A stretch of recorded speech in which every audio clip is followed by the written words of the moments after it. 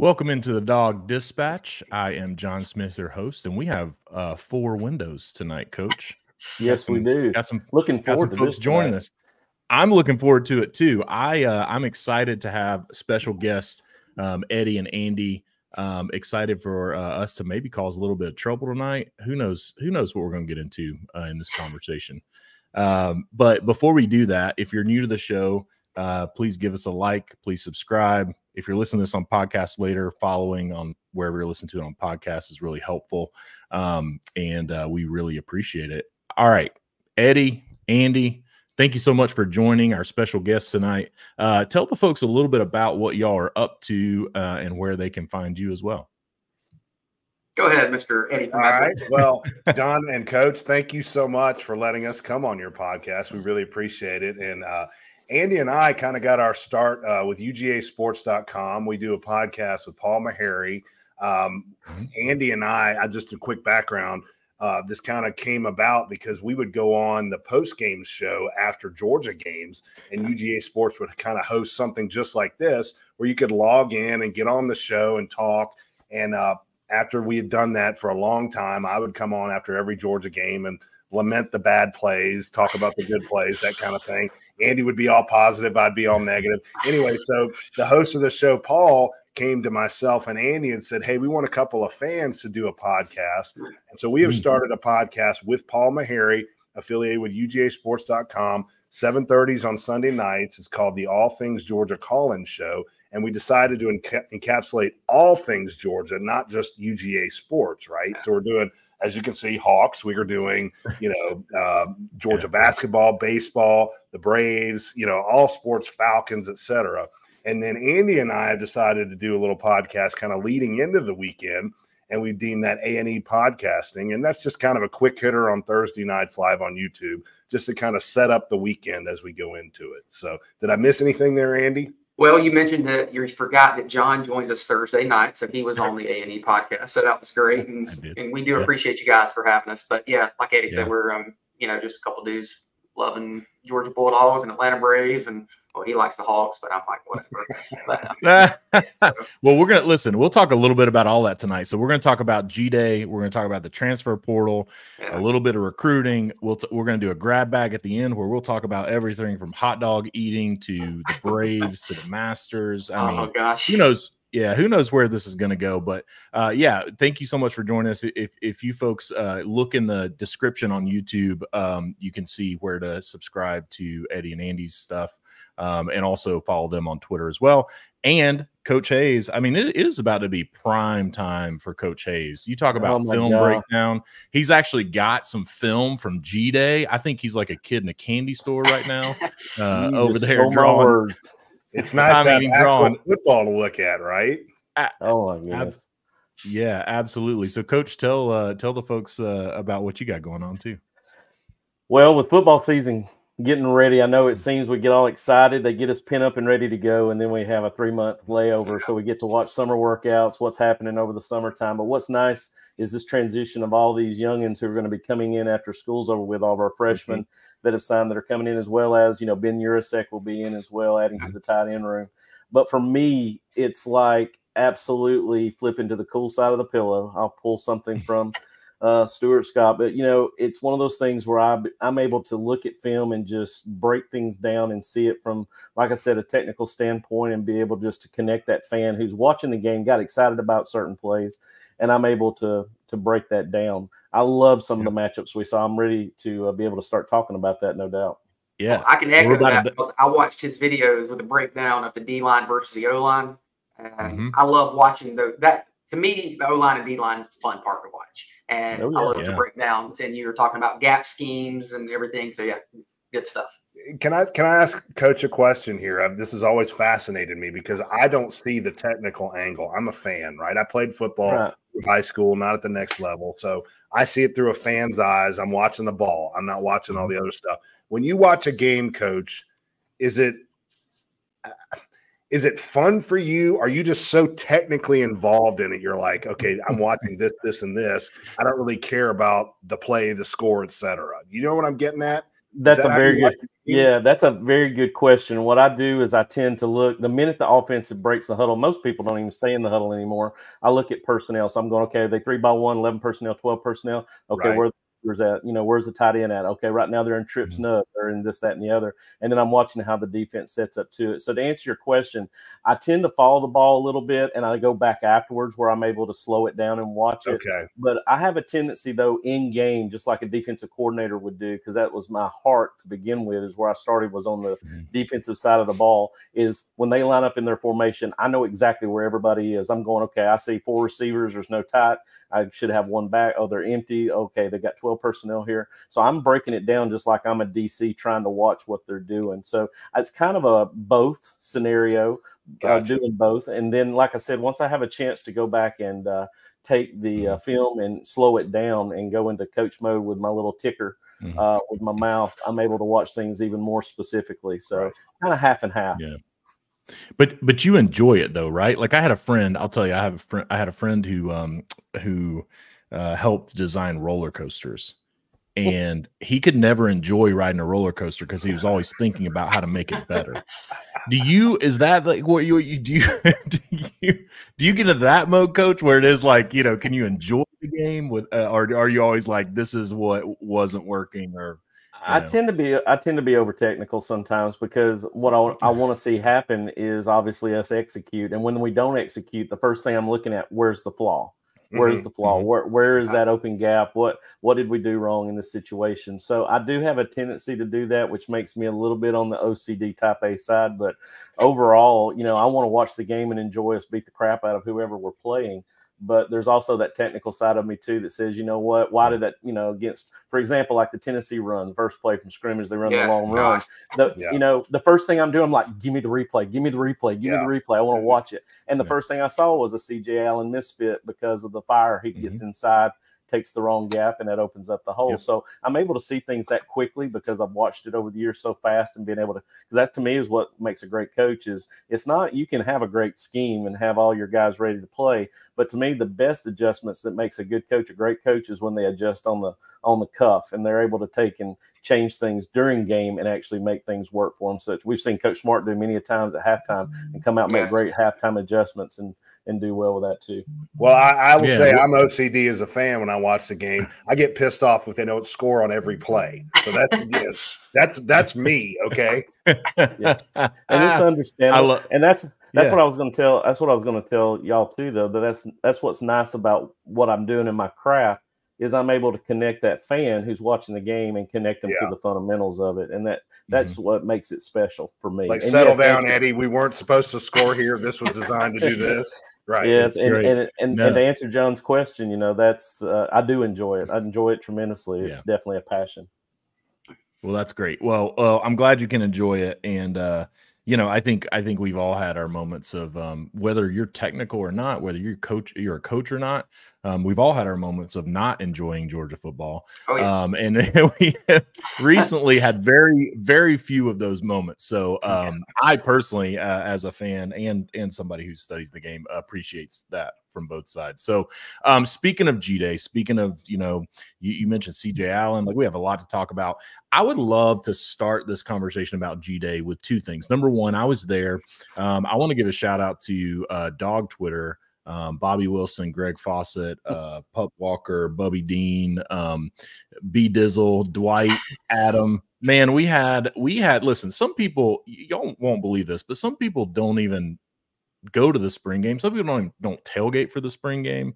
I show up and these jokers have a full, they basically have a liquor store. Wow. For scrimmage, full spread of food. We had a great time. We have a lot of pictures on Twitter if you want to check that out. But I want to give a shout out to those folks who showed up and supported the Dogs, not just inside the stadium, but fans got to train too. You got to test where you are in spring. And what needs to happen between now and the fall. The tailgate up, right? Yeah. Exactly. So shout out to Rodeo, who's a big part of that, Zach as well. So many folks. I know I left some folks out, but had a really great time with those folks. Now, what was going on inside the stadium was the important thing. I want to do something and go around the table real quick. If you had to sum up G-Day in one sentence, what's your one sentence kind of summary of G-Day? And you can take that however you want. Go ahead, gentlemen. My summary of G-Day, and I'm going to take it about the football team in general, is this football team is big and it's fast, and it is one of the biggest and fastest teams I can remember. There we go. Talent all over the place, comma, another parade is coming. There you go. Ooh, perfect. Nice. Definitely. I would have to say I was very satisfied with both sides of the football. I'm sorry, I'm definitely anticipating great things from them. There's no doubt. Yeah. The gentleman below me here said exactly what I feel. But as far as just the technical part, as a fan, and as, like I said, coming from a coach's brain, I left very satisfied seeing how the defense did versus the offense. And you felt like there was not really one person you could talk about. So I was very satisfied. That's the way I'll kind of put it there. That's great. Well, I think so. Me too. I mean, my one sentence takeaway is better than I expected, to be honest. And that's both about my feelings about some of the stuff I saw on the field. I know, Coach and I talked about this last week, where I think for Georgia to have a successful G-Day would be for the defensive line, the defensive front to win about 50% of the reps, make the offense look a little bad at times, and for the offense on the flip side to win about 50% of the reps, right? You're one team, and so you want to see kind of both sides do good things, and sometimes that leads to narratives and storylines. The offense not as good as we thought they were. In some cases, the defense not as good as we thought they were. In reality, the takeaway is this is a damn good football team, and it's a good football team on both sides of the ball. And I think for me, the defensive line, I said this a couple weeks ago, I think people were going to walk away and say, man, the defensive line is better than I expected them to be based on all the things we had heard over the spring, and that turned out to be the case for me. So, Coach, I'll let you start, but any players that stood out to you, and kind of what were some of the big takeaways, from your standpoint after breaking down the film and watching things?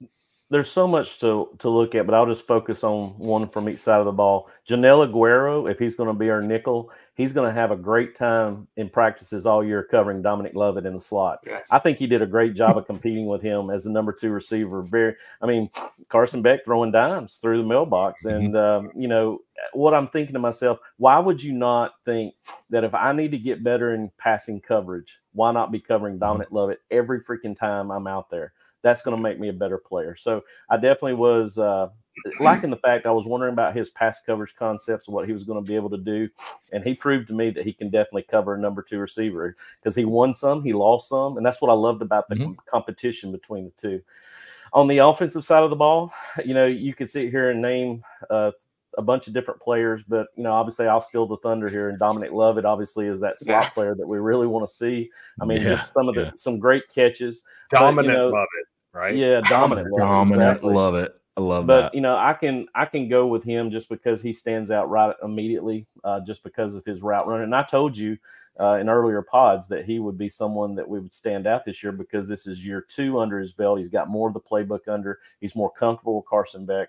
And I think that's the reason why you're seeing more productivity for him. I think it's just the beginning of many great throws and catches we're going to see from them this year. That's my 2 takes. Yeah. Eddie, what were some of players that stood out? Anything that stood out to you from the game as well? Well, I'll take some of that low hanging fruit as well and say CJ Allen. He may win the buckets award this year. He's that good. He's big. He's fast. No, that's not an exaggeration at all. He sideline to sideline. I know he's got 2 threes on his jersey, but he looks like one that used to have just 1 3. He looks like Roquan. He looks elite. Yep. And on the offensive side, well, I'll go just kind of special teams more. Anthony Evans, I think he's a legit weapon, and I think he is going to be really good in returning punts. So I'm excited to see him the whole year. Yeah. So I watched G-Day because I want to see the young kids and see what we got coming up, right? I mean, we know what CJ Allen can do. We know Michael Williams is going to dominate. We know Dominic Lovett is going to do those kinds of things. So these are the 3 that stood out to me, and I'm not going to even try to say his name. JJA. How do you say his name? JJ. Adonai. You know who I'm talking about. Made a lot of plays, okay? A lot of plays on defense. and I'm going to couple this with two other guys, and you'll understand what I'm getting at. Sokovie White made a great catch in the flat, and as he's running down for a touchdown, another kid blows up the cornerback, and you know who that was? Nitro Tuggle. Okay, now what do all three of those players have in common? They are all, I think, 17, maybe 18. They should all be in high school right now. Okay, and they're out there making impact. This kid JJA doesn't turn 18 until next November. Think about that. He's a grown man already, okay? And I love what Sokovie White and Nitro Tuggle brought to the table. That, to me, was the most encouraging thing, to see those young kids out there competing who should be at prom, but they chose to come to Georgia and be better with Kirby Smart. I love that. Yeah. Yeah. And listen, I will say one of them, KJ Bolden, I think ended up at prom this week. Oh, did he really? After the he posted his prom photos. After G-Day. So and I didn't even mention him, right? I mean, you can mention KJ Bolden, right? But those are the three that kind of stood out to me. Bolden was one of those, John, that's kind of a given, you know, that this kid's going to be a star. We kind of know that, right? That's why I named those three, because we were kind of like, how these players are going to be, and they shined to me. I loved it. No, I agree. I think what you saw is that you know what Kirby Smart has never hid the fact that he recruits for size and speed, criteria, that athleticism. Like, you saw that all over the field. You're always going to see that. What I saw from those young guys that I thought was hugely helpful for me is the instincts, right? So obviously they got a long way to go to learn all of these schemes and the complexity of these calls and whatever. But man, these kids, like, their instincts of how they actually responded and reacted after just one, a few weeks of spring practice, separate from, all the stuff that they're getting put in their head of, all the coverages and the motions and the option routes and like all these things that you got to learn. And, on the defensive line, like all the stunts and everything, like all that stuff, separate from all of that, they're just their instincts. You got a team full of football players. And I know that sounds, it's like, no duh, John, but that's not always the case. A lot of these young guys, like, they show up super athletic. They show up, they don't look lost. Athleticism. Yeah. But a lot of times they look lost, and their instincts sometimes are not dialed into what Georgia is trying to do. This game, even the mistakes that were made, it was directionally correct. It just didn't quite get there. And that's what I loved about. One more thing with that, John. It wasn't like the way Kirby ran this thing. They weren't going against the fourth string scrubs. It was the ones and the twos that were on the field for the majority of the football game. So, I mean, these are legit athletes and guys that know the system that they're going up against. Yeah, absolutely. And putting these young guys, that's why you play a spring game. And we'll talk about, we're going to, in the grab bag, we'll talk about some other approaches to a spring game. Shows, But what I love about, what Kirby did, right, versus like the 7-on-7 that Ole Miss did, or the 2-untouched Ohio State did. I mean, he put guys out there and played football and forced them into pressure situations in Sanford Stadium with 55,000 people there. Most of them, this is the most people they've ever played in front of in their entire life they've ever seen in a stadium. And you're in Sanford Stadium and you're wearing, they have these closed scrimmages, right? So they played in there before, but like, this is you're on ESPN, like you're on TV, you're playing, it's all of these things. I think that combination of all of that, I was really impressed with the young guys. The one thing I will point out, and Coach, we went back and forth on Twitter on this a little bit. He has a good breakdown. The main thing that I loved personally was watching that front seven, the way that they played on defense, with just the technique that they played, and especially, you mentioned CJ Allen in the SEC championship game. The biggest issue that Georgia had, and the reason I say, people blame Bobo and whatever, I say the biggest challenge in that game was you had two freshman linebackers, and Kirby Smart mentioned it on the sideline in an interview between the third and fourth quarter, where you had two freshman linebackers that were just fighting for their lives out there in a game against a very experienced offensive line, a very savvy, experienced quarterback, and the greatest, coach of all time on the other side. And those guys, their gap fits just weren't quite there when they were running stunts, when they were trying to play the run, when they were, doing a lot of things. And so that's what allowed Alabama to kind of gash them in some places, especially in the second half when they went down and, and took the lead. And you didn't see that on Saturday. Like you saw when they ran stunts, the stunts were tight. They were hitting the gap. CJ Allen was just, if you go back and, if you want to do an exercise and you want to test your football knowledge, go back and just watch a little bit of that Alabama game. Watch some of their bigger plays, especially when Jalen Milroe takes off. Watch where CJ Allen goes, and then watch G-Day and watch where he goes. And it's just it's a big difference. And so that for me was a really big breath of fresh air too. So just so much good to take away. The other thing, on the flip side, right? So we've talked about it a little bit, but should Georgia fans be concerned about and kind of anything coming out of G-Day? So whether that's offensive or defense, some people said the offense had, maybe an off day in some places. And then what did we not see? Maybe this is the same kind of question, but what did we not see that you wish we would have at G-Day? I'll let y'all take that one. Whoever wants to go first. Well, I stole thunder last time, so I'll let the gentleman, y'all go for it. Go ahead, Andy. Okay, well, a lot of people did say, and I even said the offense had a little up and down to it, but you had Carson Beck. He threw the ball 48 times. When's the last time he threw the ball 48 times in the game? And when is the next time he'll do it? It's not happening. Never. This game is set up to throw a lot. The defense that they're playing knows. I mean, they know the calls. They see it. So, no, I'm not concerned. You got guys. I know Beck made a couple of questionable throws, but there's nothing to worry about. This team looks as good of a team as we've seen in the spring for the Georgia Bulldogs and for anyone in the last several years. Yep. Go ahead, Eddie. So your first question is, should Georgia fans be concerned about the offense having an off day? I would relate that more to the defense having a great day. And there is nothing that drives me more crazy as a fan watching a game. Tip balls, and it was tip ball after tip ball after tip ball, and that tells me the defense has learned you can't get to the quarterback, get your hands up and make a damn play there right on the line of scrimmage, and they did that numerous times. I've heard Kirby yelling that in practice, Eddie. Yes, I've heard him yell, hands up, hands up. Hands up. And I love defensively, I love that. Offensively, I hated it, right?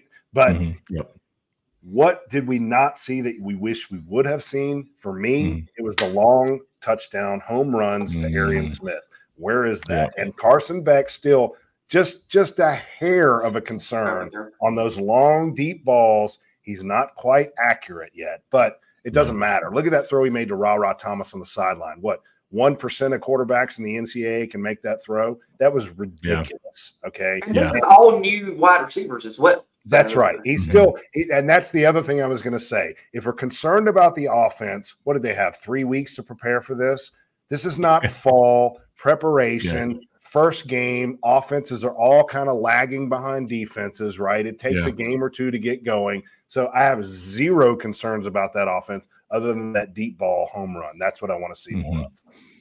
Yeah, and you saw it a little bit too on the defensive front. It's funny. I watched a little bit of like Chaz Chambliss, for example. There was so many times when that dude was just in a straight up like pass rush set as an edge. Like he knew they weren't going to run the ball. He was like, I'm just about to blow this guy up. And that's and I think Kirby does a lot of that intentionally, right? People don't realize it's like a lot of times like the defense either knows what it's going to be run or they know that it's going to be a pass and they're setting up these like pressure scenarios in scrimmages. And so for me, I think that's the number one reason why Georgia fans shouldn't have any concern about it, besides the fact that, a lot of it just isn't realistic in terms of, you mentioned it, the amount they're going to throw the ball, all those things, but man, but that dime that Beck dropped to Dominic Lovett as well early in the game, where he threw it over, just threw it right, just dropped it right in a bucket over in between two defenders. I mean, he made some throws that are some absolute, like, you just don't know how hard it is to make those throws. NFL throws. NFL throws.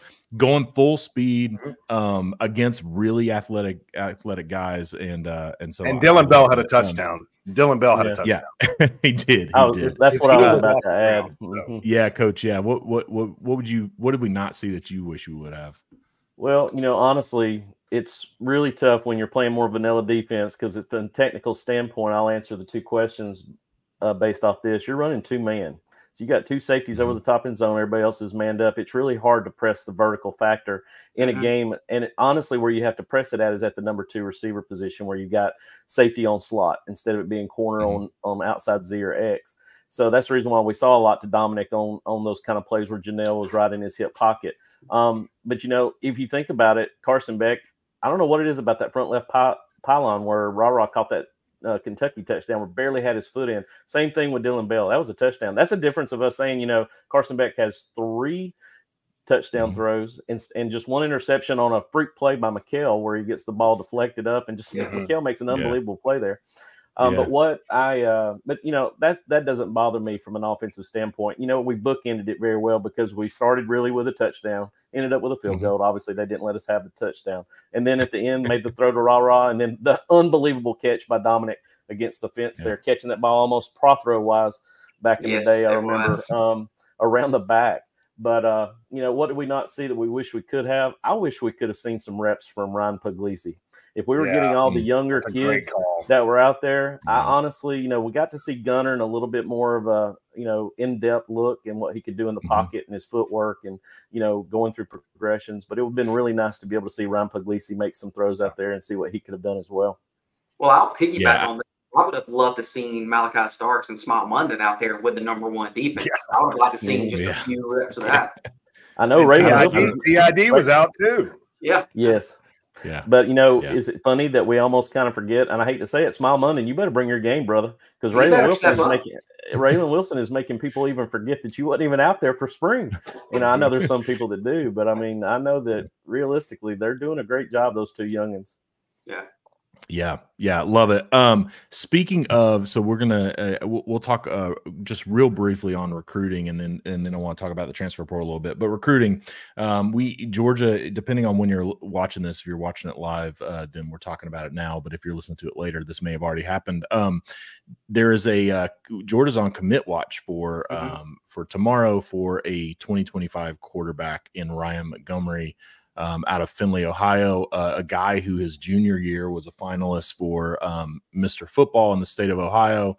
Threw for almost 3,400 yards and 38 touchdowns. Big, tall, pocket passer kind of guy, but rushed for 257 yards and 10 touchdowns in his junior year. So very athletic guy too. Coach, 2 things. Number 1, all signs are pointing to Ryan Montgomery committing to Georgia. So we can talk about kind of what that means, but do you have any, kind of thoughts on Ryan Montgomery, what Georgia fans should be excited about, with this QB that's potentially committing to the Dogs? Doing all of his, I do know that when, the Zollers kid decided to go ahead and commit to Missouri, Ryan Montgomery upped his commitment date and put it on the calendar, which made me really think that Georgia was his fit. And now he's crystal balling, I think, towards us. But I think what he brings is a peace of mind. I think he is a solid quarterback who sits and almost profiles very similar to Carson Beck.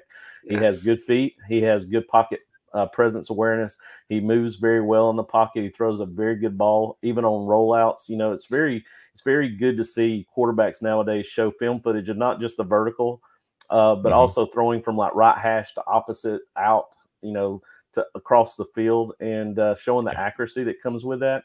I think he really solidifies and gives Georgia fans a peace of mind of having a quarterback signed in the 2025 class. And it really takes away from all the drama that's going on with Julian Lewis, which I'm really not sure if they're continuing to even pursue him. I know Kirby mentions in his pressers all the time, we're never going to stop with these guys, no matter who they commit to, because there's a lot of time left between now and obviously December. But I really do think Ryan Montgomery gives a peace of mind to the coaching staff as well as to the fans of Georgia to have him in that 2025, class. That's my take to it. So you that was my question, Coach. You think if he commits tomorrow, right?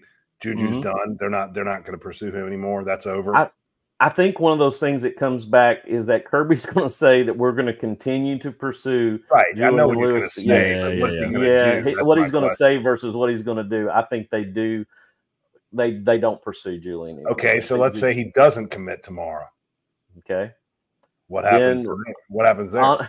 That's a good one. I think they're still going to pursue. I think they're still pursuing anybody that, like I said, from Julian's standpoint. Does that ramp it up for Juju? That's my question. Yes, it does. I think it does ramp it up for us to try to go after him, no doubt. I think a lot of people are satisfied with the fact of what Ryan Puglisi could do. I'm not really going to be sold on Gunner yet. I like Gunner as a player, but I'm not really sure if he's going to be that number 2. I've told John many times that I think Puglisi will overtake Gunner as the next quarterback. I think that. I do, just based off what I've seen on film. It's a matter of how quickly he picks it up, though. And that's really the thing. It's not just the arm talent being able to come in there and throw every throw that they need you to throw, but just based off what I've seen, I just find that Pug seems just to have that a little bit more of an it factor. And nothing against Gunner, honestly. I think Gunner could go in and satisfy what we need, but I don't think he's going to be that prolific quarterback that we've seen from other people in the past. But I honestly know that if Ryan Montgomery does commit somewhere else, because South Carolina has been basically on his hip for the time being, is that if he decides to go to South Carolina and doesn't choose Georgia, then we're gonna try to get Julian with all that we can. I think a lot of things are going to start working in that direction and gravitate. But I think Ryan gives us a peace of mind if he does commit to us tomorrow. Okay. Well, I had read that if Montgomery does commit to Georgia, that it has no effect on Juju Lewis at all. That Georgia will still pursue him. Yeah. Listen. I think there's a number of different things to take away. Number one, our friend Eric at the Bulldog Report said in the chat, I've heard Juju has canceled his official visit after the Montgomery buzz. That's not true. He hasn't canceled anything, at least from what I understand. And I honestly don't think he will. I think Georgia. I think there's two things at play. Number one, you don't know what's going to happen. December is a long way away. Yeah. So the players don't know what's going to happen, and Georgia doesn't know what's going to happen. This is a new world that we live in where you cannot, as a player or as a school, you can't shut things down, unfortunately. And I know a lot of fans, don't like that because, players say, I'm 1,000% that commit to Georgia. I'm 1,000% committed. My recruitment shut down, but I'm going to go take these visits. And people are like, well, if you're committed and your recruitment shut down, why are you taking these visits? Right. Because the coach can process you out for someone else as a player, or the school, or things can change at Georgia in your situation. So whether, I don't know, who knows, your position coach leaves, there's all kinds of things that can happen.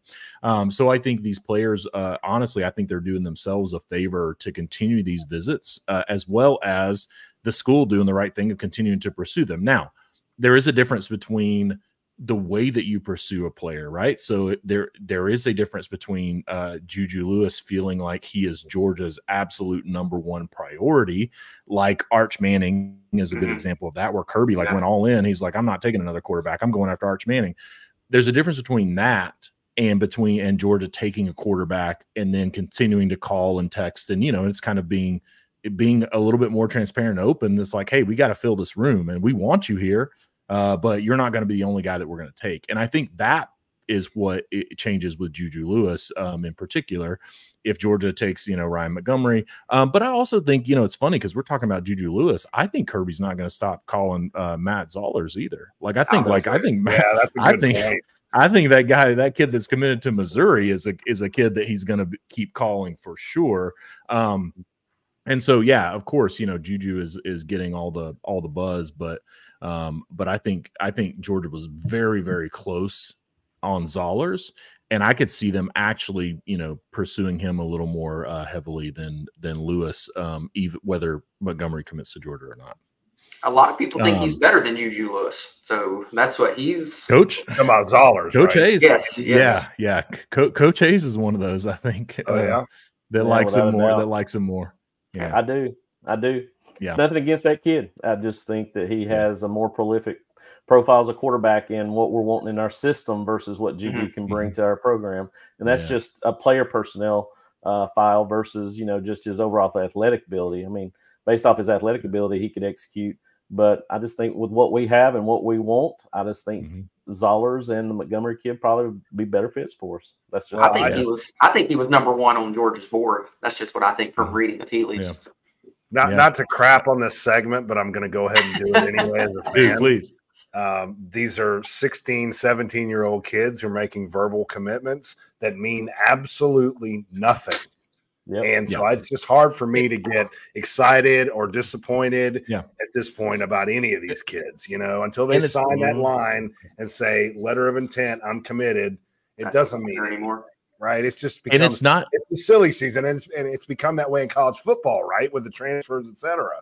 So it's no different there. Sorry, John, go ahead. Yep. No, you're good. No, what I was going to say is this, and it's oftentimes not the kid making the verbal commitment. It's the kid plus their inner circle plus like there's a number of voices. So who knows? KJ Bolden. We saw this last year. KJ Bolden.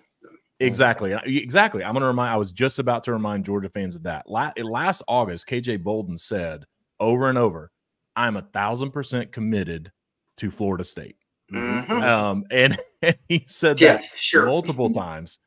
There was an interview where one of the recruiting services was doing an interview with him, and he was like, I like Kirby Smart, I appreciate it, but I don't really want to talk about Georgia right now. I want to focus on Florida State." He was saying stuff like that in August. So again, it works both ways, right? So I think if you're wanting this guy committed to Georgia to be 100% committed, shut down his recruitment, not take any of these other visits, well, if that's what you want, then do you want that for these other guys that Georgia's continuing to call? So in my opinion, I think you got to just go through the process. And to Eddie's point, December's a long way away. Speaking of, our buddy JT put in the chat, the portal doesn't know what's going to happen either. No, it doesn't. The portal has no idea what's about to hit it. Speaking of the transfer portal, so Georgia, the transfer portal hasn't been as crazy as expected for Georgia yet as of April the 16th here on a Tuesday night. We have a few players in the portal for Georgia. Wide receiver Tyler Williams and running back Andrew Paul are two of the top names that have entered this week. You had Chad Lindbergh, who entered in March, and then Braxton Hicks, a walk-on wide receiver as well. But Tyler Williams, Andrew Paul, Georgia has to lose. I mean, we just get ready because Georgia has to lose at least 2 to 4 more. And I also think that, I think when this is all said and done, my personal opinion is I think Georgia's going to have about 8 guys that end up hitting the portal over the next 14 days. So counting these 2 that hit this week. So I think we're probably going to see about 6 more guys. And with all that being said, just in general, what should Georgia fans make of the transfer portal? And just like I would love just to have like an unfiltered conversation on this spring transfer portal window. Like, should it even exist? What is this doing in terms of college football and rosters? Just would love y'all's thoughts on any of that as well. I do. If they're going to have the transfer portal, if this is a thing, I do like the spring window, simply because it gives the players a time to see, okay, I know I'm 4th on the depth chart. Look at Andrew Paul. He's probably good enough to go start for 90% of the teams across the country. Maybe that may be a high number, but you get my point. He knows that he wasn't going to start here, and he probably wasn't going to get a lot of playing time. So he can go to another school. Luckily, it's not going to be in the SEC because he can't transfer to the SEC during this spring portal. But I do like it. I think if you're going to have a portal, if it's a thing, you need a spring portal. And it helps the coaches because now they know, okay, I need to go out and get a backup running back. I need to get a backup wide receiver. So, yeah, I do like the spring portal. If we're going to have the portal, let's keep a spring portal. Yep. So I'm going to jump ahead here, John. Keep the spring portal as it is, right? Is it a week? Is it 2 weeks? I don't even know the length. I think it's 2 weeks. 2 weeks. 2 Okay, weeks. Yeah. That's fine. That's it. Do away with that crap back in December when you're preparing for a bowl game and your guys are transferring out. You don't know what the hell's going on with your roster. That is ridiculous to have that set of circumstances going around with everything else that's going around your football team. Completely do away with that, okay, and have 1 2-week window. I like it here, like Andy, right here in the spring after the spring game. That gives kids a chance to figure out what's going on. The coaches have an idea of their roster, right, at that point. It's ridiculous that other in December. That is insulting to this sport. Yes. There's a lot of ambiguity that comes from the portal anyway, just because, like I said, you have those two different windows that happen. But I would say if you had the lesser of two evils, definitely have the one in the spring. I agree with you on that. Just due to the fact of what even, Andy was mentioning a while ago. I think that just helps with your roster management a little bit differently. I'm really surprised, though, to see what litigious issues are going to come from this, though, because I really do see eventually some people challenging the fact of you can't, transfer from our perspective to another SEC school. I think you're eventually going to see us probably, there's going to be some players out there that challenge that rule as well, since we're seeing a lot of that across the well, if you say, I would say, just a caveat on that, I would say you can transfer wherever you want, right? That 2-week window. You do away with that SEC rule, right? It's an open window for 2 weeks, right? If they only had the one portal window, yes, I agree. Correct. You can go wherever you want. You can go wherever the hell you want. It doesn't matter. SEC, whatever. It doesn't matter. So, but you're right, Coach. I mean, it's the litigiousness of all this. Everybody's suing to do these kinds of things, and it's just out of control. And the problem is they just let it all. They just went like this. Everything was in lockdown, and then it just went boom. And it's just all out of control. The cat's out of the bag, and there's no getting it back in. It's just completely out of control. Yeah, and what's going to happen? What's going to happen is that you're going to end up to your point, to all of y'all's point. The one thing I would change, I would get rid of the December window. It doesn't make any sense to have free agency in the middle of a season.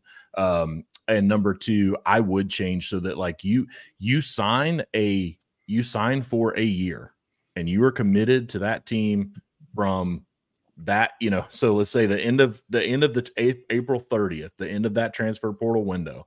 If you're on the roster at that point, you're committed to that team through April 30th of the following year, until that next that spring transfer portal window.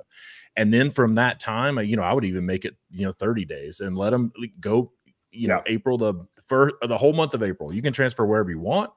You can do any of that. I think the one challenge, and the reason the SEC has tried to keep it, where I think the reason the administrators have agreed is because it is, you go through that spring session with a team, you go through off season, et cetera. And then if you go to the school, down the road across the street that you play the first, 2 weeks of the game, and now all of a sudden you got your, playbook and everything else. I think that's part of their reason. But to me, coaches can do that. I mean, a coach can, which is even worse, right? Like a position coach can actually get a buyout can be a running back coach at Georgia. And this is hypothetical, but I'm sure there are like real examples I could use in the SEC this year. I'll actually use one. The Mizzou, the defensive coordinator at Mizzou, left to go to Texas A&M to be on or LSU, I'm sorry, to go be the defensive coordinator at LSU. And he took like 2 position coaches with him. And that's a guy who is like, leaving an SEC school, going to be a coach at another SEC school. So there's no reason why players shouldn't be able to do that. So that's the one thing that I would change if you're gonna, get rid of that window and just make it open, but make it where you have to sign some commitment. And I think the other thing, I think the litigious piece of it, you got to be real careful, because players have pushed and pushed and pushed and wanted this to be a business, and now they're going to get treated like a business. And I think that is not, it's not all sunshine and rainbows when, when they're not sure what they've asked for. Yeah. Correct. Even revenue sharing, right? So you look at that revenue, you're like, okay, revenue sharing. Well, look at all this money. Okay, great. How much percentage are you going to get? Like, what are you, and it's going to be capped, right? Is it revenue sharing plus NIL? Do you get all these, marketing opportunities on top of it? Or is it now you're an employee and kind of you're confined? Like, what are the parameters? So I think you have to be really careful when you're going to court and being litigious around this stuff, because you can really end up, as we've seen, it's I'm bitter because it's the day after tax day, right? But as you've seen, it's like, yeah, you know, it's like, okay, cool. Yeah. Well, let's, you know, but it's like, oh yeah, well, we need roads and infrastructure and we need blah, blah. Okay. Yeah, that's all great. And then I look and I'm like, what the hell is going on? You know? And so I think there are things that on the surface, it all looks like, okay, yeah, this all makes sense. Yeah. But it's all about who, you know, what are the rules and parameters? Who's controlling those rules and parameters? How does that end up affecting me as an individual? And I think that's some of the stuff that's getting lost in all this transfer portal madness. And I think that's something that players, you know, again, they don't know. You mentioned it, Eddie, like these are the people asking for this are either people in inner circles that likely have no experience with it themselves. They just see a lot of money and they want some of that money. Or it's players who have gone through it and have felt like they should have gotten more because maybe they ended up, you know, not making as much as they are, not going pro or whatever, and thinking that they should have earned. And I think players should get paid. I think you got to figure it out, but I also think you have to be really careful with the way that you. Hey, before we move on the transfer portal, one more thing. Can I kick it around here and ask each of you guys your prediction? Please, go for it. Where Andrew Paul ends up? I've already Georgia State. You said Georgia State? Okay. Andy? I said that about 3 months ago. Yeah, really? I'm agree with that. Yeah, I think it's go with Georgia State. Yeah, it makes a lot of sense. I'm taking a swing. I'm gonna say Oregon. Oh, you took mine. That was mine. I took yours. Okay. Yeah, that was mine. Lanning. All right, I'll go different. I'll go Syracuse. Yeah, that's a good fit. I'm with you, John. I think that I heard that today. I was like, that's it. Lanning at Oregon. That's Oregon. Yeah. Oregon also needs they need another running back for like a 1-2 punch kind of situation. They also have NIL dollars. You know, that's what I was going to say. Not to knock Georgia State, but I'll knock Georgia State. Oregon ain't Georgia State. Nope, right? You're right. Yeah, I think it's. But I do think. I mean, I think Andrew Paul, to Coach's point that he made on our show last week. I think it's dependent on if you're making a move for a relationship and development, and like that I'm an NFL caliber running back, and I just need to continue this, you know, with Del McGee in my relationship, or if it is like, can I get both? Can I get NIL? Can I get playing time? Can I get development? I think Oregon is a place that can offer you that. There's a lot of smoke too around Purdue, because Purdue has taken quite a few Georgia players, and Purdue has a pretty decent like NIL machine. I'll say this. Andrew Paul may very well, by the time you're listening to this on a podcast later, he may have very well committed to Purdue. I think that'd be a massive mistake. I think for him, my personal opinion, John Smith, his opinion, knowing very little about his situation. I think I'd go to Georgia State and get developed by Del McGee and the staff that knows you, that it has worked with you for the last couple of years. Because even some of those offensive analysts and those second, third layer coaches have followed Del McGee over to Georgia State. I'd do that before I go, up there. So in your mind, Purdue is a money NIL thing. Well, Purdue is spending money on Georgia players right now. Right. But I'm saying he goes to Purdue, that's probably a money thing, right? Is that what you're saying? And I think it's a money thing, and I think you'll get, it's probably a playing time thing too, obviously, but I think you'll get the least development going that route. Yeah. Oh, I agree, 100%. Yeah, for sure. Yeah. Yep. All right, good talk. Okay, we're gonna dive into the grab bag here for a few minutes. All right, I just have like this is a free for all. We got all kinds of things. If you're watching this live, if you have questions, anything you want us to talk about, throw it in the chat. We'll just open it up and have some fun here.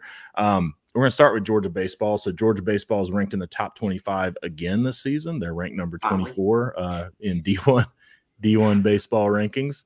The SEC is just the SEC has the top 4 teams right now, 1 through 4 in college baseball. And what's wild is that the number 1 team is Texas A&M. Because you would think like SEC has the top 4 teams. You would think like, oh, well, it's got to be LSU or it's Tennessee, Arkansas. Tennessee. No, it's Texas A&M. That's not what we want to talk about. Charlie Condon has 24 home runs. Right, the SEC record is 40 home runs by LSU's Brandon Larson in 1997. He did that in 69 games. The NCAA record is 48. by I don't even know his last name. This guy named Pete. Pete Incaviglia, man. I remember my Topps baseball cards. I just can't say. Yeah, Texas in 1985. Ranger. Now, Pete Incaviglia got 75 games that season to hit 48 home runs. Charlie Condon has 17 regular season games left, plus whatever Georgia does in the postseason. Does Charlie break either the SEC record of 40 home runs in a season or Pete Incaviglia's NCAA record at 48? Do y'all see him getting to either one of those? I don't think so. He's averaging a home run every 1.5 games currently. I just don't think he's got enough games to get there. I think he'll hit somewhere in the 36 range is what I think he'll get. I was kind of pulling the same factor of 35. I was thinking that's about where he'd be at mid-30s. Yeah, 1.5 a game, that just kind of adds up to be in that range. So. Yeah, I'm kind of in that wheelhouse too. I mean, the first one, yes, he has a chance at that 40. 48, and absolutely no chance. But he's got a shot at that 40. I think. He can sniff the 40. He can sniff I think he could do that. And I kind of did a calculation like you did, Andy, 1.5 or so a game with 17 left. You know, he might could get there. He's got a chance at that one. But I mean, who cares? This guy is incredible. He's an unbelievable baseball player. That's what I was gonna say. For me, I don't know if he'll get there or not. I think my personal lean is that he won't. I don't know what Georgia ends up doing in the postseason, especially with you getting the 3 and 4 deep in our pitchers, and who knows, all bets are off. But so I don't think he has enough games. But to your point, Eddie, I mean, for us to even be sitting here and even thinking about this could be a possibility for a Georgia baseball player. Number one, number two, it's not just the home runs. It's his OPS. It's his batting average. It's hits. It's everything. One of the in my opinion, the best. Not to mention a kid who just loves, breathes UGA. That's what I love. Correct. And it's just a great kid, right? Yeah. A kid that took a walk-on because of the stupid way that baseball scholarships work. Ended up taking a walk-on because he wanted to play at Georgia, which is and for him to be able to do this, I just think is incredible. So Georgia, they've got Ole Miss this weekend. Then you turn around, you get number 1. We'll see where they are when we play them, but then you get number 1 Texas A&M. So we're about to see what we're made of here, guys. Another one on the list, Kirby Smart and the Georgia coaches. So they were coaching these guys hard at G-Day. There's a couple of guys that I know who are down on the field who said that some of the things that they were being yelled at some of these guys were like they were like, dude, this is some of the hardest coaching that they have ever seen in a spring scrimmage. I hear it every single day on the practice field. He does not stop. Yeah, Andy hears it. He's out there. He can hear it where he works. He does not stop. He does not let up. He cusses the players, the coaches, everyone. Yeah. Andy texts me and says, "I'm uncomfortable right now." Well, I'll tell you. I'll tell y'all off air. Sorry, y'all listen. I'll tell you a story about when I went to Georgia practice and some of the stuff that Kirby said. But there was a clip that Brent Rollins, shout out Brent, posted that I retweeted today of Kirby like doing the finger, like calling somebody over there. Can I stop you there, Don? Did we ever figure out who he was doing that to? Has that been determined? No idea. I will go figure it out. I'll go figure it out because I'm curious, but I don't. I just want to believe that he was calling some young DB over there to just like give him an ass chew. That's what I want to believe. For all I know, his son for making some. Yeah. It could. Andy did it. There you go. It could be. But yeah. So what is the worst like ass chewing you've ever taken, sports or otherwise? What did you do to earn it, and who gave it to you? Oh, I remember when I was playing middle school ball. Yeah, I got our coaches. They cussed us. Like I remember. Well, actually, my coach that coached me in middle school football was my coach that he coached me in Pee Wee football. He was cussing us when we were in 4th or 5th grade, and I remember like, oh God, he's cussing. And my dad said, "Yeah, that's right. Shut up and go practice." I mean, it was he would cuss us nonstop, and some parents would get upset. My parents didn't care. They were like, "Yeah, listen to him." But I remember him just yelling at us and cussing us when we were in 5th and 6th grade. I was like, man, this is nuts. Yeah. My senior year of high school at Trine High School, I was actually, excuse me, it was my sophomore year, and I was on the scout O team, and we were running a play where I had to run a crossing route every time. And for some odd reason, we just decided they got us on a loaf, then they got us on an incomplete pass, then we got to and all of a sudden we've got these defensive All-Americans that know what the play is now. So now they're playing all the routes.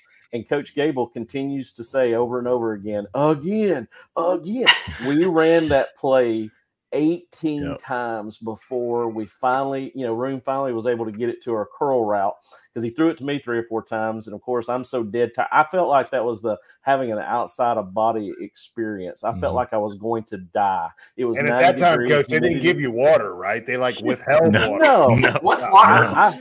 I saw yellow. I saw yellow. I saw yellow. That's right. I had yellow spots in front of my eyes. I seriously thought I was going to die.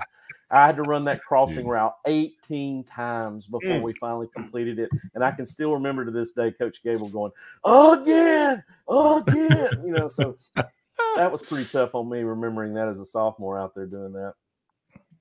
Well, mine was, I went to Marist High School, and do y'all know who Brett Baer is on Fox News? Okay. I went to high school with Brett Baer. He's a very good friend of mine. And this was after football season. We were actually in a play together, Brett Baer and I. And it was Fiddler on the Roof. He was a star. Brett's obviously a star. But I don't know why this stuck out to me. It was not a coach. It was my parents. And I had to go. I was running late for the play practice or whatever. And we had this back door that had a glass pane window, probably the size of the square around me, right? And I was pissed off at my parents, and I slammed that door behind me, and guess what happened? That sumbitch shattered everywhere. Okay. And I just remember my dad laying into me, and that's the worst ass chewing. Now, it was well-deserved. I was angry, whatever. I paid for it, got it cleaned up, but I'll never forget that. And when you said that, Jon, that's what came to me. It was not a coach. It was not a teacher. It was my parents or my dad. So, yeah, that's incredible. I have many of them. This will shock y'all, between coaches and parents. Probably the worst one I ever got was probably from my dad, but I won't share that because he's a man of the cloth. He's a pastor up in Northwest Georgia, so we'll keep him clean of this. For me, I'll go with one. Can't get angry. I mean, come on, have emotions, right? Righteous anger. I don't want the deacons calling him over a story I told on the podcast. But the worst one for me was from a football coach, Tommy Welch, who was my high school coach, along with George Bobo, Mike's dad. I got plenty of them from both of them, but Coach Welch, who he coached at West Rome, in the early 80s when West Rome won, 4 state championships in a row, and then he coached at Thomasville in South Georgia, just a real ball coach. And he was one that made you earn the water in the 90s. You'd be passing out over there, and he'd be like, "Oh, you're fine. Just stand up, put your hands on your helmet and breathe." Just that kind of stuff when you're really having a heat stroke. But Coach Welch, he told me one time, he said, I'll never forget, I kept missing. I played outside linebacker, and I kept running. We ran an exchange stunt where defensive line would go out, I would come in, kind of fill this gap, and I could never get this stunt right, to your point, Coach. Man, he laid into me one day about that. And I remember a lot of what he said, but the main thing I remember him yelling was, "You're as useless as tits on a boar." He just starts yelling like you're as useless as tits on a boar. And I'll never forget that just ringing in that practice field, in the baseball field, outfield of Armurchie High School in Rome, Georgia. That was it for me. It's good times. Yeah, my coach, he told us, he said, "You're good, but you're not that good. There's somebody that'll take your spot." That was always. I was going to say, as a coach, you have to do that. That's a spirit of humility. I wouldn't care if you were a best player on the team. I'd fire your ass at least once every other day just to make sure you realize that you're not someone that can come out here and be a prima donna, no doubt. Yep, those were the days. All right, couple more things to talk about. This one, I really want y'all's thoughts on this. Okay, this is the important thing from the weekend. Ole Miss had this carnival, basically. I'm going to put this Spring-a-Palooza. Okay, so Ole Miss, first of all, they paint their field in this 50-yard 7-on-7 scenario. Then they have a dunk contest. They have a tug of war that included sorority girls participating in the tug of war. They had Joey Chestnut out there eating hot dogs. Joey Chestnut ate 20 hot dogs in 90 seconds. What do you make of this like spring carnival situation? Is it good? Is it bad? Are you indifferent to it? Is there like what are your thoughts around it? Around whatever Lane was doing out there in Oxford. I'll go. I think, go. Yeah, go for it. Yeah. I'm glad our coach is not a freaking clown. Period. You got one in South Carolina. You got one at Ole Miss. They're clowns, okay? Would Kirby Smart ever in a million years do what you just described, John? Ever. Mm-hmm. No. So I'm indifferent. Do whatever you want. Have fun. Eat 5 million hot dogs, Lane. Have a good time. We're going to kick your ass in September. Yeah. That's the way I am. You finished 9th in the country. You're going to be ranked preseason 5, 7, 8 in that range. Like, act like you've been there. It's exactly. A clown show. It is just like you said. Kirby would never do it, and it is a clown show. I know Lane likes to have all the attention toward him, and I know come to the sip and all that, but it's a clown show. I thought it was a joke, and the Joey Chestnut hot dog eating. Come on, give me a break. That's very well said. Did he throw frisbees at dogs too? I mean, did he do that too? He should have done that, right? Had the little Chinese girl that does the bowls at Hawks games, just do that too. Bring it all in, right? That's awesome. Yeah, I agree with JT in the chat. You know, it was kind of like if you ever saw Caddyshack 2, where they're trying to play golf and it's like the cartoon carnival. I remember that. But, you know, I like the way Andy put it is that act like you've been there before. Honestly, if you're trying to appeal to these guys to be their friends, there's a difference in earning the respect of them as their friends versus coaching their butts and making them good stewards of men and making them understand, there's time and games to have fun, because Kirby has done that. You've seen video clips of them having a great time. You know, they did that big slip and slide thing. They went and raced the bowling kid out at the track fit. I mean, there's a lot of different things they've done to have fun, but it's been in a way where it's where you still have the respect for your coaches. It almost like that. You know, you kind of go into the clown show mentality with what they did. And honestly, you can, the kids were happy. I'm sure they were excited. I'm sure they were like, oh, man. But there's just a respect factor that was lost for me in Kiffin doing that. So that's the way I feel on it. Yep. Yeah. And I think for me, I feel very similarly. I think, you know, like if you want personally, I think, dude, if you want to play 4 quarters and then between the quarters have sororities out there doing tug of war, like I don't have any problem. Like, you know, if you want to make it, I do think like if you want to make it a fun day and you want to do these things that are a little bit different, you know, in between quarters, and you want to make it feel a little bit more, you know, I don't know, light, like minor league baseball type things. Yeah, have no problem with that. My biggest issue, I think there's two things for me. Number one, and JT said it in the chat, it was a chance for meaningful reps for younger kids. Yeah. You have kids, you know, who can actually get some type of game scenario who were, you know, mid-years last year or who are new to Ole Miss, who can get out there on the field and actually show some stuff. So I think that's a missed opportunity. And number two, I mean, I think the biggest thing is just like at the end of the day, you're setting the standard for your program. And I'm just an old school kind of guy, because I've seen the guys who have won these national championships and even goofy, you know, water boy Cajun guy Ed Ogeron, like the guy had standards, like in terms of the actual program, right? Like he respected the tradition of the program, he respected the tradition of the stadium, he respected the tradition of like of SEC football. And I think for me, the issue that I had was the respect of like, dude, all these people that came before you that built this program, and you're coming out here and doing a hot dog eating contest in the middle of the stadium. Like, you know what I mean? It's like, because I think for me, it's just, as again, I'm a traditionalist in a lot of ways. But I think like Ole Miss is much bigger than Lane Kiffin. And maybe Lane Kiffin knows that he'll never be Georgia. He knows he'll never be Alabama. So maybe he's taking, you know, this like different route in terms of like branding. That's what it is. Yes. It is, yeah. He knows like he's not at that level, and so he knows, like, you know, maybe he thinks like the reps aren't as meaningful because he knows that he's gonna get his ass beat he's a in gimmick the fall coach. anyway. He's a gimmick coach. Yeah, but for me, it's the respect factor, and I just think like you are a head coach in the SEC where there are literally thousands of coaches that would kill to have the job that you have.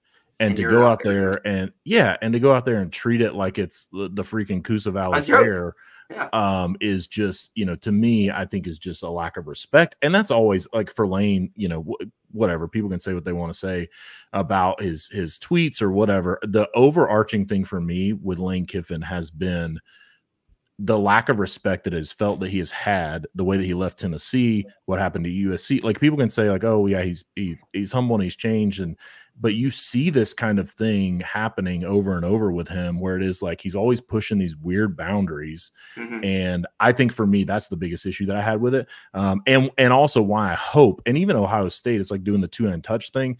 I don't have an issue. I don't have an issue with two-hand touch. Like, if you're playing football, like, you know, if you don't want your guys to tackle, like, I think it's stupid. But personally, you know, it's fine if that's what you want.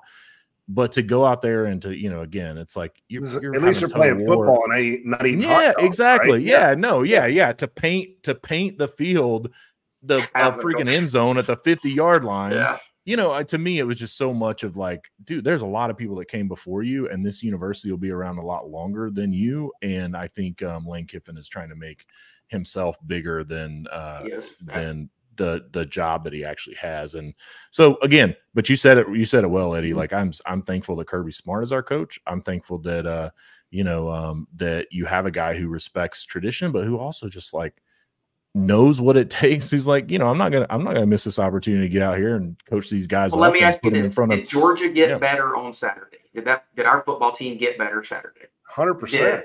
Did Ole Miss's football team get better? At eating hot dogs, yeah, probably. There you go. That's it. That's the only thing they got better at was the hot dogs. And speaking of, I mean, 20 hot dogs in 90 seconds. Coach, how many hot dogs can you put down in 90 seconds? Shoot, 90 seconds. I could say 3 or 4 if I could try, but not 20. There's no doubt about that. And I like a good hot dog. Yeah.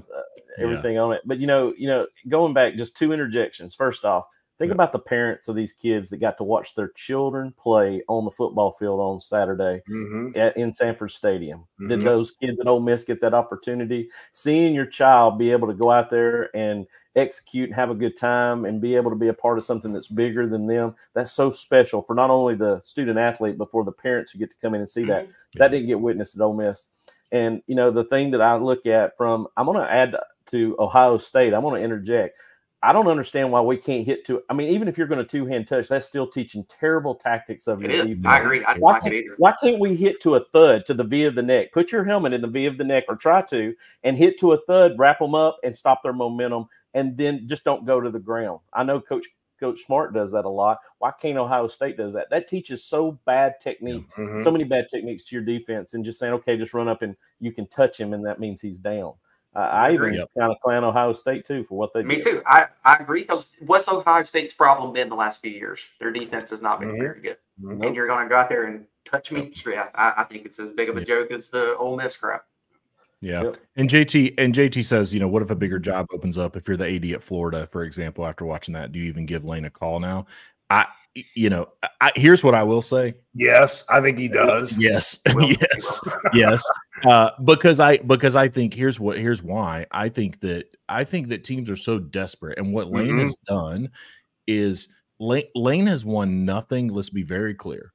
Lane Kiffin has won nothing of substance at Ole Miss, period. But he has managed to win more than he's lost the last couple of years. And I think there are schools right now that are craving, like Florida. You tell me, like how much they would give to have a 10. They're 5-7 the past 3 years, John. Yeah. So I think that's why he still keeps getting jobs. Yeah. What I will say though is I do think that there's many jobs that Lane Kiffin, I mean, just think about it. If Lane Kiffin had managed, like, he's built this roster that seems to be a decent roster. If he had managed to win 10 games, in last year. And then if he turned around and won 10 games again with the schedule he has this year and make the college football playoff, think about some of the jobs that it could have opened up for him, that I believe personally that the lid was put on some of those jobs because of some of the stuff that he's been doing, like this spring of Palooza. So, and I also think, you know, I also just think I would love for him to go to Florida, because I would love for, I mean, we saw what happened when Ole Miss came to Athens. I mean, Kirby just beat his ass. That team to death. Yeah, that'll be another nemesis for us, right? Like Dan Mullen, right? Because right now, I don't hate Florida the way I did before with Napier. I mean, I hate, because he don't matter. He's not good. Right. He's not. He's not Mullen wearing a freaking Darth Vader mask to a conference, right? I mean, I hated that guy. So that would be nice. Let's get him to Florida. I'm not going to hate him again. All right. A couple more just real quick topics, and we're gonna get out of here. Andy, I just wanted your thoughts. Y'all talk about the Braves on your show. We don't talk much pro sports here on the Dog Dispatch, but since you're here, I wanted to give the people a little bit of flavor of what you do. Tell me about this Ozzie Albies injury. What are the Braves going to do now? You know, you got Spencer Strider that's out. You got Ozzie Albies on a 10-day DL. What's going on over there? Yeah, well, so Grant McCauley said it's 4 to 6. Andy, do you have Mark Bowman's latest tweet? Do you 4 have to that? 6 weeks, right? Is it 4 to 6 weeks? No. Go ahead. Okay. I'm sorry. Well, no, I had read that Grant McCauley said it was 4 to 6 weeks on No.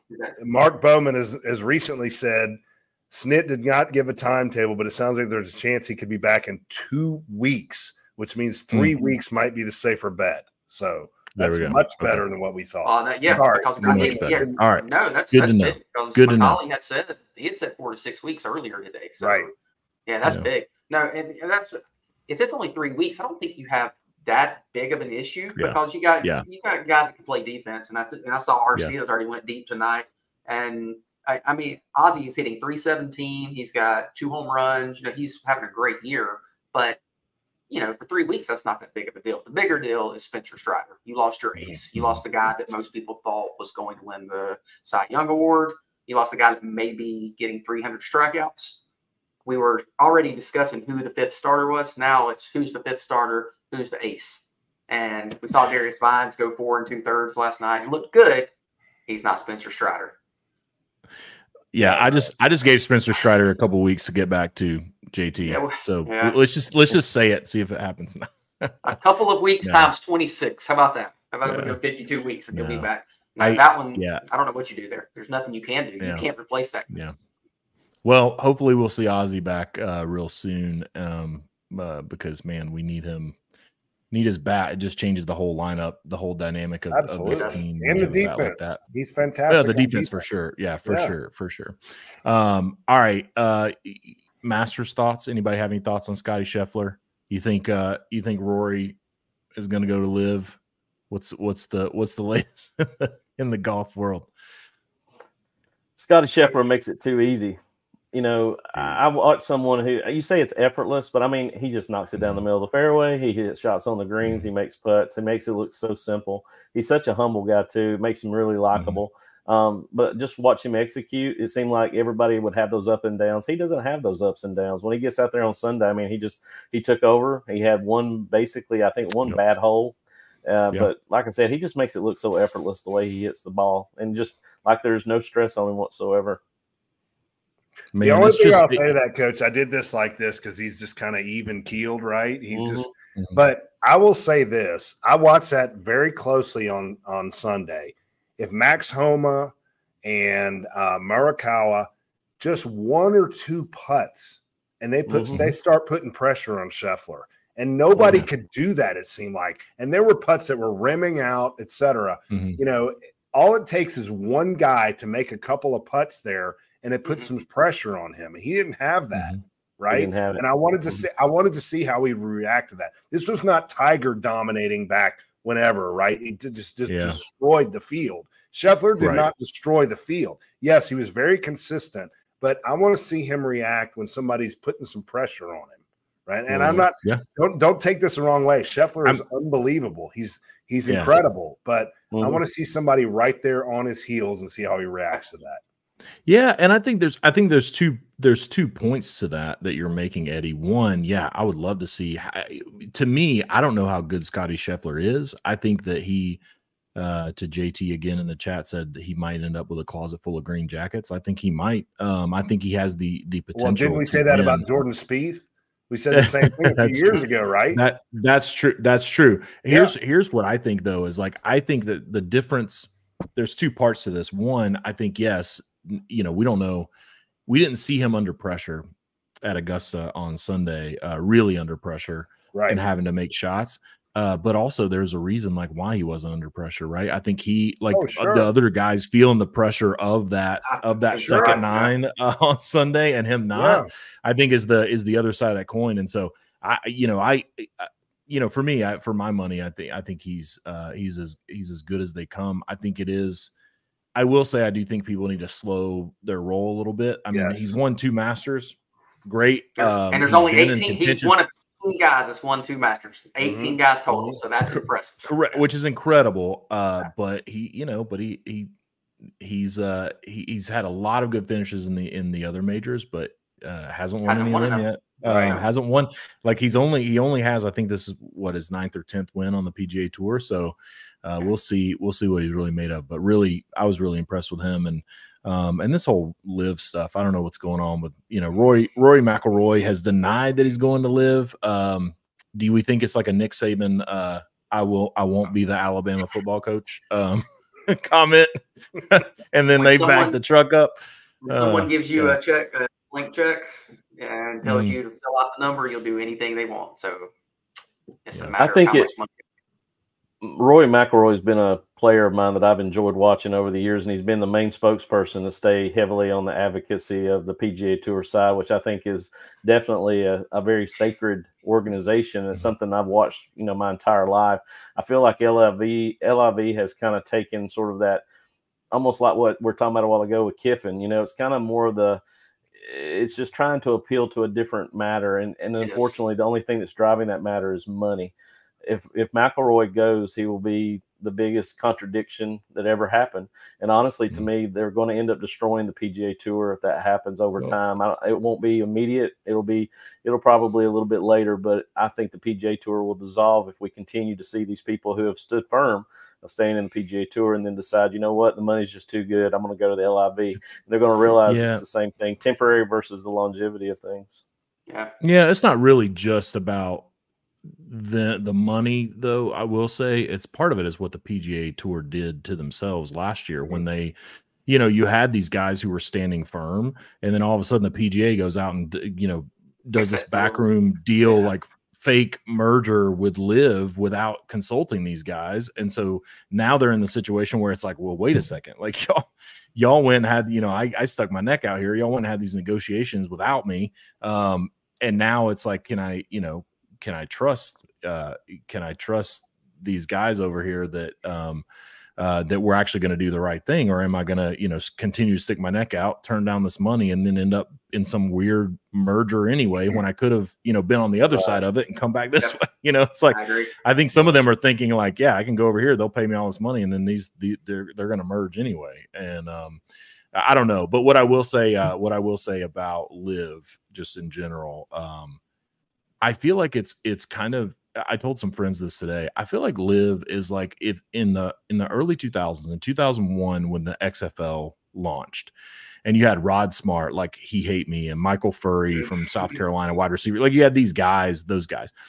If the XFL could have had the money to pay Peyton Manning or Kurt Warner at that time to come play in the XFL, right? It's that kind of, to me, it's that kind of thing. It's like, yeah, I would have tuned in and watched like Peyton Manning playing in this like league over here. But then when I saw that he was throwing to Rod Smart and Michael Furry, I probably would have been like, yeah, I don't know if I'm gonna watch that very much anymore.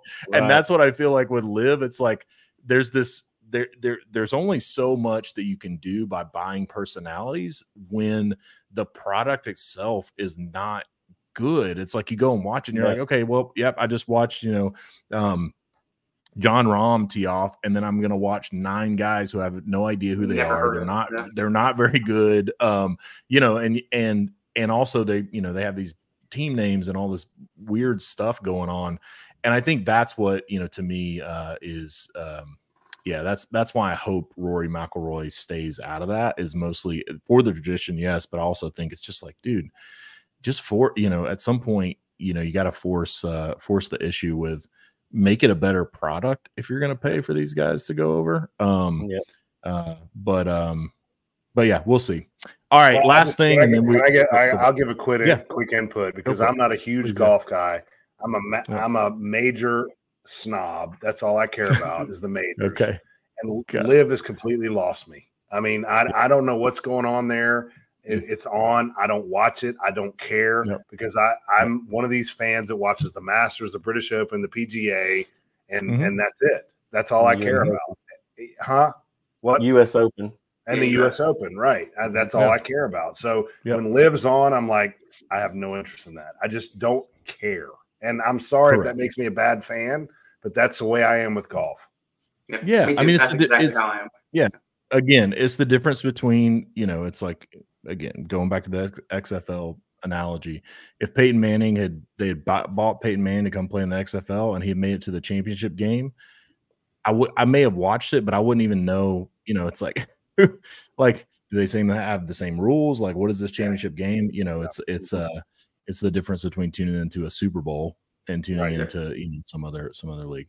All right, Eddie, before we get out of here, we're gonna wrap it up now. Before we get out of here, tell us about these red beans and rice I've been hearing about. So Andy and I do a cooking show on Sunday. Yeah, we do. So just a little background here. I cooked a meal Sunday. It took me forever. I had to cook it from scratch. And I thought I'd come on the podcast with Andy and Paul and say, y'all guess what I made, because it slaved over it from my boy. He loves it. It's his favorite meal, my favorite meal. I'm from New Orleans, and it's my favorite meal. It's red beans and rice, and it was fantastic. And by the way, no one guessed it. No one guessed it. Not at all. Not at all. And then when I finally revealed it, I got absolutely destroyed. Because everybody's like, well, you can go to Popeyes and get red beans and rice. I'm like, no, that's not the same thing. If you've ever made it from scratch, you have to make a roux. With the roux itself takes 40 minutes. Okay, you're nodding your head, John. That looks like you know what I'm talking about. I made it. It's a very, very technical dish, and it's very good. And to your point, John, it's excellent, and it's even better the day after because it sits in the fridge and it gets all the seasonings. We just had it tonight. Fantastic. Thank you for asking. And screw you, Andy. You don't know what the hell you're talking about. I'm going to eat a ribeye steak as soon as we get off of here. So Yeah, my ribeye steak is way better than that, correct? Well, listen, I will tell you. So my mom is from Lake Charles, Louisiana. Okay, there you go. If people, so if people think that this red beans and rice is what you're getting at Popeyes, please, y'all, you have no idea. It's kind of like, know the tradition behind red beans and rice, John, because this is how I grew up. So every Monday, my mother would make red beans and rice. You know where that came from? Back in the old days, the people that would take care of your house, the maids, I'll go ahead and say it, they would cook red beans and rice on Mondays. It was wash day, and that's something you can, after you make everything, it takes forever. You sit it on the pot and you let it sit for 3 hours, and that was Monday meals. And every night growing up on Mondays, I had that. Red beans and rice, and it's my favorite dish. My grandmother made it better than anybody in the world. So there you go. I love it. I love it. That's cool. Well, I didn't know that. Yeah, fantastic. See, there you go. That's why you listen to the end of the show, because you get all the good stuff at the very end. The whole show. Yeah. Well, thanks y'all for tuning in. If you're listening to this, please subscribe to our YouTube channel. Follow us wherever you get your podcasts. And I'll say this.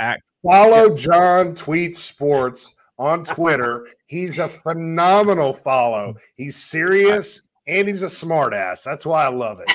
It's fantastic. Listen, so I'm a well-rounded person. That's right. Sometimes that's what I love. Yeah. Sometimes you got to figure it out.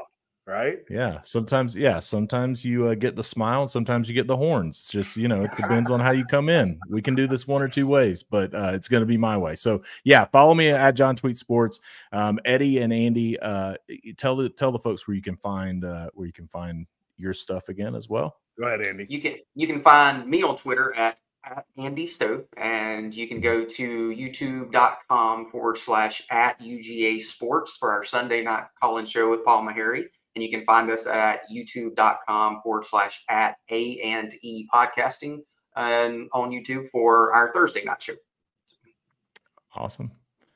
And then please go follow at Coach Hayes Huddle, at Coach Hayes HUDL. Subscribe to his YouTube channel as well. Coach, you keep inching toward that 1,000 subscriber mark.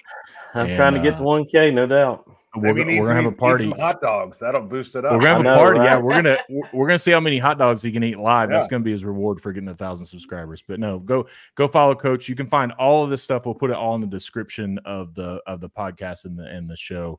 And we will see y'all next time. Thanks, guys.